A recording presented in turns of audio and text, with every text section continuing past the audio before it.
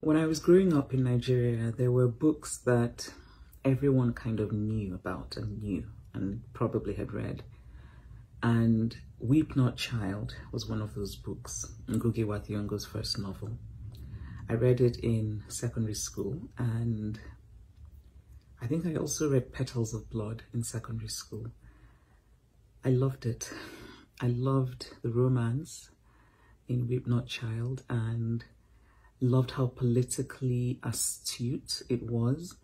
And now that I think about it, it brings to mind that expression from Horace, who wrote that the role of literature is to instruct and delight. And I think Weep Not Child did exactly that for me. It was also a kind of awakening for me to an idea of Africa that was not just about Nigeria.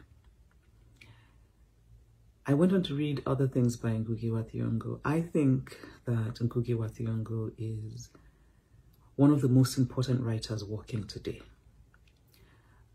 I read his memoirs and I just remember feeling this sense of affection and admiration and respect. He has exhibited a remarkable level of moral courage as a person in the world and as a writer, as a citizen and as a writer.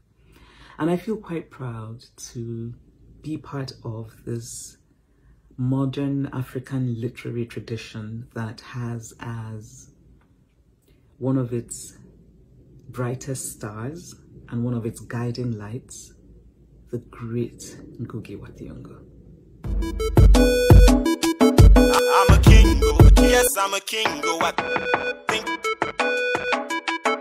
I'm a king,